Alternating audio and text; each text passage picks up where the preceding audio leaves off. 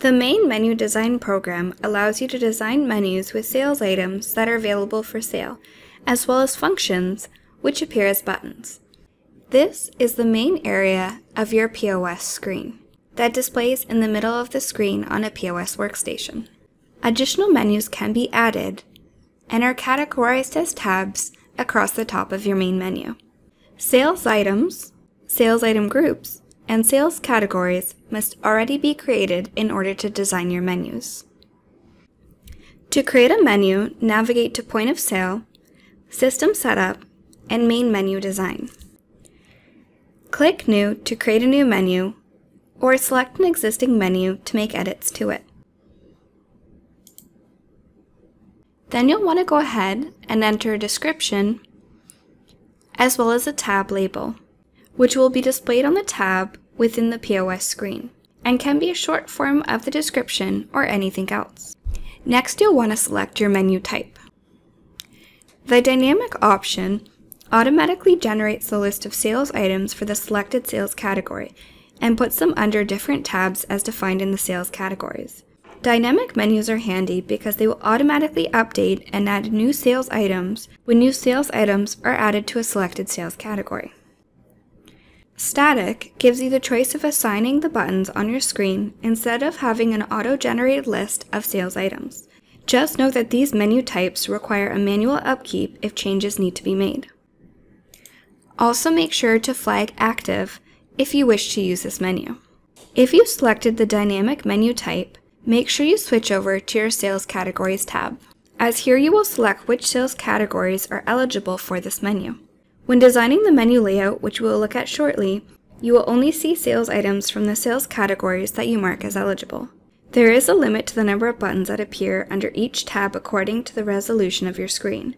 If the items exceed the limit, another line of tabs will appear under the Sales Categories tab. To add sales categories, use one of the following options. Double-click the sales category, click and drag, click on a category and click the green arrow,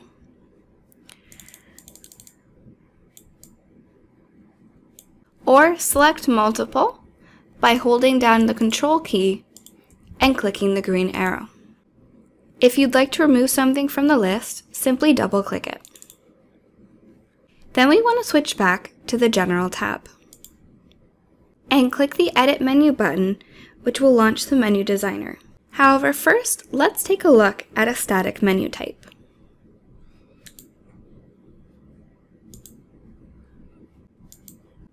The static menu type will display a screen with empty buttons if starting from scratch. The Items and Functions section on the left-hand side of the screen display all available sales items, payment methods, menus, and functions that can be assigned to a menu button. You can optionally pin this sidebar to the left-hand side of the screen by clicking the pin icon.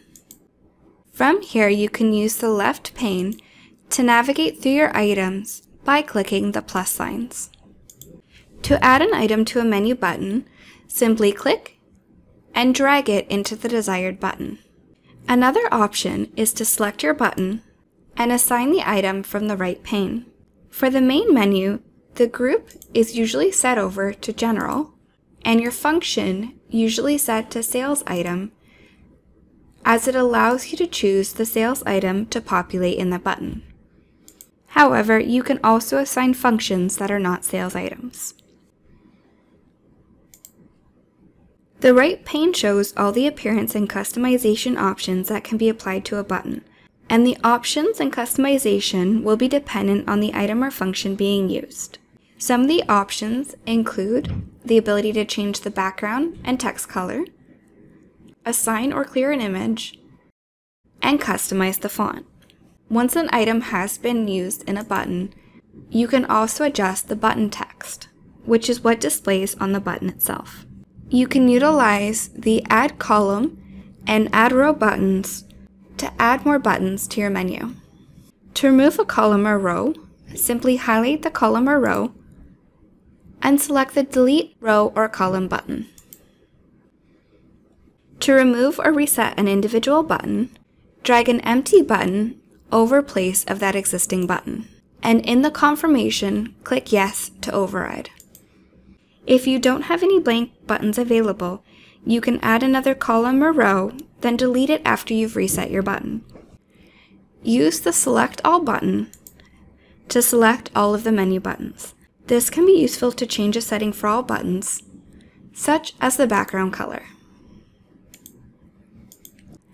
The Clear Menu button will maintain all existing formatting on the menu, but will reset all the buttons to the Not Used function after prompting you for confirmation to do so. Once you have completed the adjustments to your menu, click Save and Close. Also make sure to click Save from the main screen. Now let's take a look at a dynamic menu type, and click on that Edit Menu button. The dynamic menu type will have buttons pre-populated with sales items separated by tabs for each sales category. Note that additional buttons cannot be assigned for this type of menu.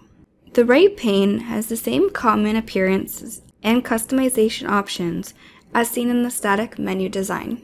The sales items will appear in the order that they are ordered within the sales category.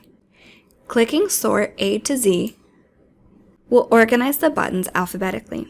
You can use the Add Row and Add Column buttons. However, these options will remove all formatting, and the additional buttons cannot be assigned to items, so it is recommended not to use these features for this menu type. You can use the Select All button, which works the same way as in the static menu type. Once you've completed the adjustments to your menu, click Save and Close, and click Save from the main screen. Now that you've designed your menu, you will need to assign it to a screen template in order to have the menu appear on the corresponding POS screen. To do so, navigate to Point of Sale, System Setup, and Screen Templates. Click New to create a new screen template, or select an existing template to make edits to it. If you are creating a new screen template, note that a toolbar, fixed function menu, and at least one menu must already be created in order to finalize and save the template. In the Menus tab, add your menu, as well as any additional menus that should appear as tabs within the POS screen, and order the menus using your up and down arrows. The menus will display in the order they appear on this list. If you are creating a new screen template, switch over to the General tab, set a description, and assign the applicable toolbar and fixed function, and make sure Active is flagged. And go ahead and click Save.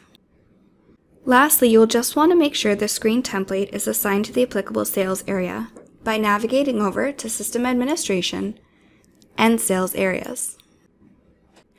Select your sales area, and within the Point of Sale tab, go ahead and assign your entry screen template. Then click Save.